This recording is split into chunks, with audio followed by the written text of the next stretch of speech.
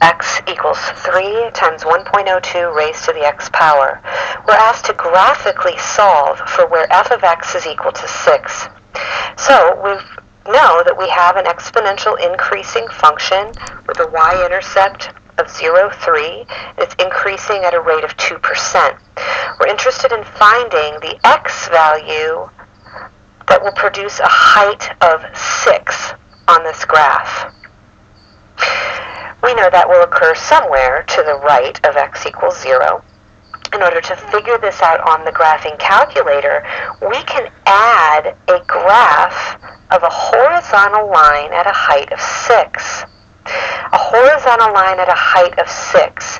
That line will go through points such as -5, 6, and -3, 6, and 0, 6, and somewhere over here it will intersect our function f of x at a height of 6. It will have some x value, and it will have a height of 6, because every point on the horizontal line has a height of 6. So in the graphing calculator, we first let y1 equal the function 3 times 1.02 raised to the x power. We then add into y2 the horizontal line y2 equals 6. So in y equals, I let y1 equal the exponential function. I let y2 equal the horizontal line, y2 equals 6. I create a viewing window in this problem from -10 up to 50 on the x's, and I let the y's go from -10 to 10.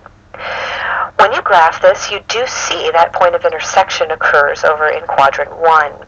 In order to find that point of intersection, we hit second and then trace in order to access the calculate menu. We're then going to select option 5, intersect. So second, trace, and you see option 5 is intersect.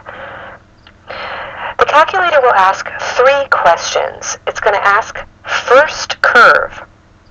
You'll notice your cursor will be sitting on y1. You can tell because up in the left-hand corner it says y1, and it's also you see your cursor is sitting on y1, the exponential function. So it asks you, is this the first curve? And you say yes by pressing enter. It then automatically jumps your cursor to y2. You see in the top left-hand corner, it says y2 equals 6, and you also see your cursor is now sitting on y2 equals 6, and it asks you, is this the second curve? Yes, it is, so you press enter again. Lastly, it asks for a guess. It wants a guess as to where this intersection point occurs, approximately. You can move your cursor over to that point of intersection and press enter. So you say guess, and you press enter. And it says on the bottom of the screen that the intersection occurs at approximately x is 35.0028. The point of intersection is 35.0028, 6. So f of x is equal to 6 when x is approximately 35.0028.